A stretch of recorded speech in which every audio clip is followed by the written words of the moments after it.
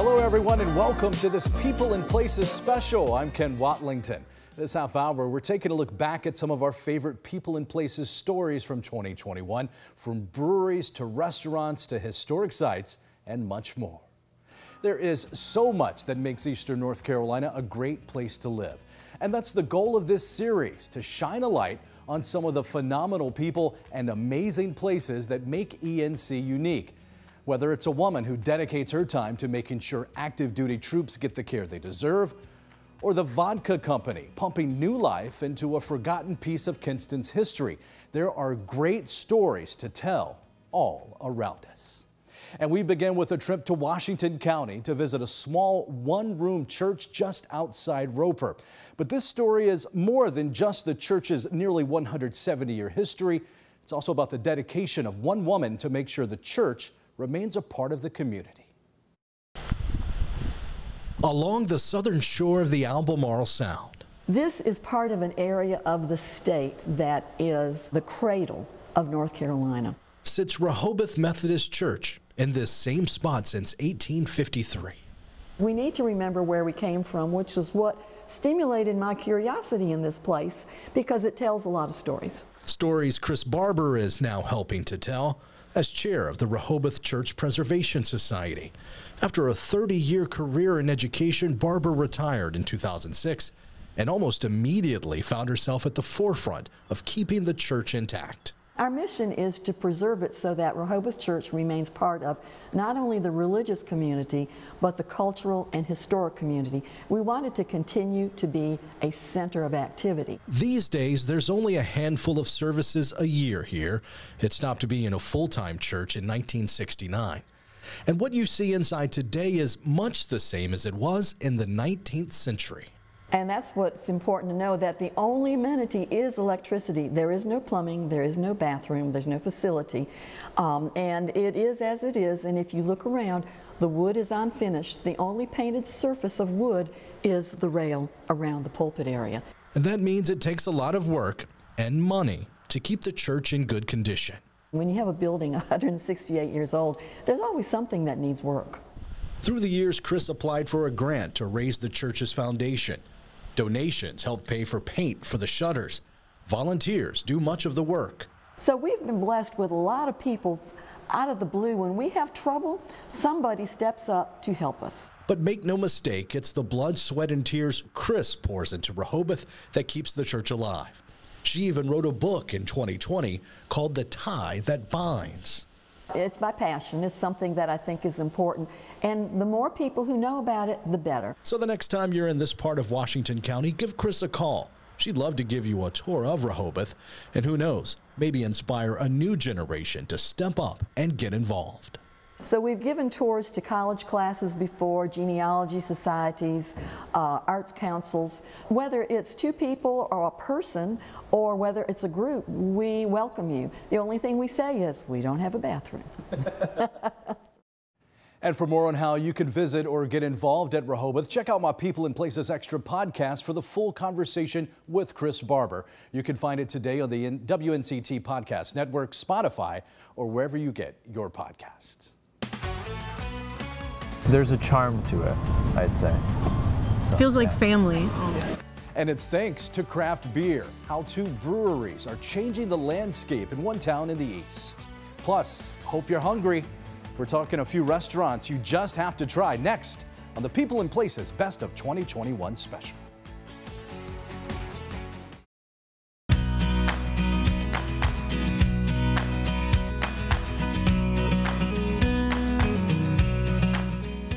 The Best of People and Places 2021 special continues with a look back at our month-long Brew to You tour. Back in July, we spent a whole month raising a glass to a few of the success stories in the burgeoning craft beer scene here in the East. Businesses not only serving up great locally made beer, but making a lasting impact on their communities in the process. That includes the Duck Rabbit Craft Brewery in Farmville, one of the longest running craft breweries in all of North Carolina. We also visited a newer spot in Beaufort, Fishtown Brew House, a tiny place serving up some big flavors. And we stopped in New Bern at Brewery 99, the first brewery to open in Craven County. You can see all the Brew to You stories on WNCT.com. One of those stops took us to downtown Winterville, and there's a bit of a renaissance going on in the heart of this Greenville suburb, and craft beer is a big reason why. It's all aboard for beer in downtown Winterville. It has changed so much from 3 years ago. And a large part of the change is from two family-owned craft breweries located just one block apart. We thought that this would be just a very quiet, out-of-the-way tap room, and Winterville's growth has taken us completely by surprise. We knew it was a growing community, maybe not an explosively growing community. Benjamin Self and his wife Amy opened this place, Local Oak Brewing Company, back in December 2019. Just down the street 1 month later, here along Main Street, John Tart and husband and wife team of Chuck and Janice Smith poured the first pint at Naughty Dog Brewing Company. Honestly, it's been kind of a blessing to have another brewery open up because it creates more foot traffic. When people have two places to visit instead of one, it becomes more of a destination. Have you seen a change just from those two businesses opening?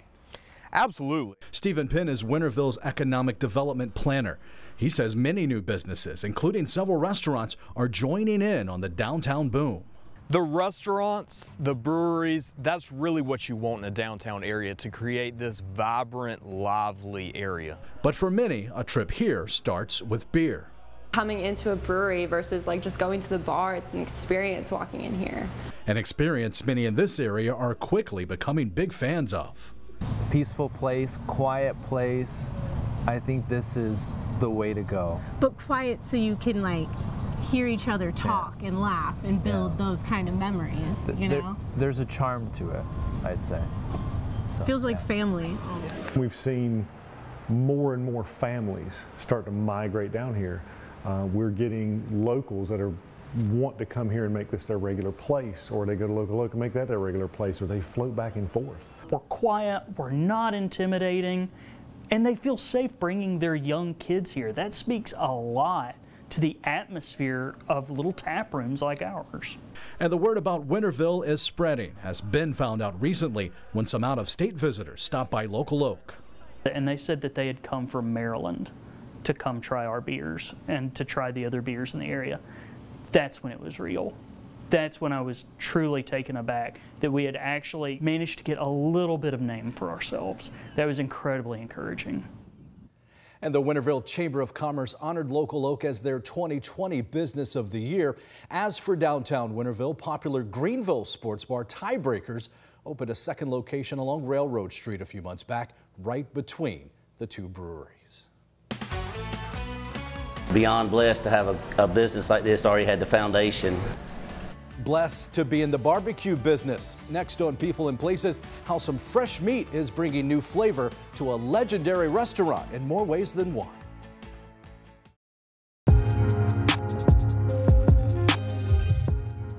Our People and Places Best of 2021 special continues now with a look at some great restaurants in the East. And honestly, visiting some of these hidden gems is one of the best parts of my job. But it's not just about the food, it's also the people behind these restaurants. Places like La Caseta, a restaurant tucked away in the small Pitt County town of Bethel, bringing an authentic taste of Italy to ENC. And the owners are straight out of Sicily, something you can quickly tell when you first meet owners Giuseppe and Angela Amato. Down in Ayden, there's a place serving up some mouth-watering seafood.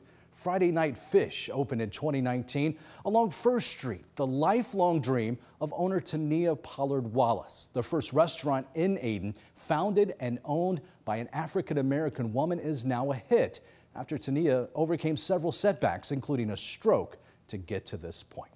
But we can't talk food in the East without talking barbecue. It is simply a way of life. Barbecue restaurants, though, mean more than just a place to get chopped pork and that tangy vinegar sauce. Right now, we're sitting down at this restaurant in Martin County where a new owner is cooking up unique ideas while keeping traditions alive. For generations, folks have flocked to Shaw's Barbecue House in Williamston. This community is Shaw's. In the same spot along West Avenue since 1976. The food is delicious. I just love it. Williamston native Aretha Razor should know She's worked here for 26 years. And I have a good boss man. These days, there's a new boss. Gary Manning bought Shaw's late last year, stepping away from the masonry business to chase a lifelong dream. Finally took that leap and was beyond blessed to have a business like this already had the foundation of the service that it had for so many years. And Gary is now building on that foundation. All the staples are here: classic Eastern North Carolina barbecue, coleslaw, hush puppies and corn sticks, and more. But he's adding some new touches, like pulled pork lasagna and barbecue tacos. Anything I can put barbecue in, but our most famous is the barbecue egg roll. Oh yes, you heard that right. Barbecue, collards, and pimento cheese wrapped up and deep fried. And you should watch their people's face when they try it, because they're a little nervous about the combination. Trust me, there's no need to be nervous. Just part of the variety offered here morning, noon, and night. It's a long day. We start early in the mornings on our biscuits and breakfast items and go right into lunch and stay up until dinner. Gary isn't doing it alone. His daughter Daylin is along for the ride. 116. Hoping Shaw's makes the same impact on others as it did on her. Locally owned businesses, they're going downhill with the pandemic and stuff. I just want to make sure it stays. Because I want my kids one day to be like, oh, I want to go here and eat. And by the looks of the crowds here, plenty others do too. The public is beautiful. You know, we meet different people, and people from everywhere just comes here. We just have it going. And now it's up to some new blood to keep it going. I was able to step into a business that was just already made. Now you put your own touch on it. Now I put my own touch, G-Man's touch. And for more on Shaw's, check out the People and Places Extra podcast episode featuring Gary Manning, how they're now using sausage and making it right there in the facility to keep a different Martin County tradition alive in the process, plus so much more. And I was magnetically being pulled back to Kinston. It was just, I was meant to be home. He traveled to all 50 states and dozens of countries. Now he's back home, crafting cocktails to bring the community together. The story of Stanley's Saloon, next on People and Places. Earlier on our People and Places Best of 2021 special, we highlighted local craft breweries as part of our Brew to You tour. Right now, though, a different libation is our focus: wine. The United States is the 4th largest producer of wine in the world, and a love of wine led a retired couple to do something unheard of in Pitt County. When you think of wine, France or Italy probably come to mind, maybe California's Napa Valley. You likely don't think of Pitt County, North Carolina. Over 1,200 vines covering 6 acres, 10 varieties of muscadine grapes. This is Seven Pines Vineyard and Winery. It's something new and it's something different. Pitt County's first winery. Philip Guy and his wife Courtney officially started Seven Pines in 2015, but the roots of the winery go back to 2002 when they planted the first vines just outside their home near Falkland, simply to have grapes to eat.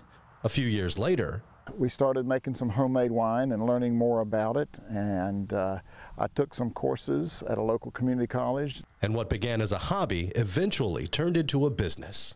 And then we realized that there were no wineries at all in Pitt County or surrounding counties. Plenty of wonderful local breweries, distilleries, but no wineries. So we decided to go ahead and let it be something that we would do in retirement. So much for rest and relaxation. We do everything by hand. We hand harvest. We don't do machines. And we only harvest by hand the ripest grapes. We hand crush those grapes. Fermentation is in small batches. That gives us better control. We filter it, bottle it by hand, cork it by hand, do labels by hand, one at a time, you know. Now you can find more than a dozen labels of Seven Pines at several wine shops in the East, and every Saturday at Pitt County's Leroy James Farmers Market. People love to support local businesses, especially local vineyards and wineries. As for the wine itself, classics like Pinot Grigio and Chardonnay. We also offer fruit-flavored wines. Big seller is a wine that's called Crisp and Cool. It is a Riesling wine flavored with green apple juice. Some even winning awards at the NC State Fair wine competition. We wake up, I could walk out my back door and I'm in the middle of a winery. To be able to come out here and work every day with your hands and produce something that people love. So it's a great feeling. Finally, the story of one man who's traveled the world only to come back home and start over. Now he's using cocktails and the stories of his adventures to bring the community together. One of the tiniest buildings in Kinston sits at the corner of Mitchell Street and French Lane. It's tiny, but dynamite comes in a small package. This is Stanley's Saloon, the brainchild of one man.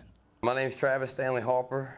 Born in Kinston and raised in Greene County, Harper not only owns the place, he's also the sole bartender. My running theme is kind of craft cocktails with a story.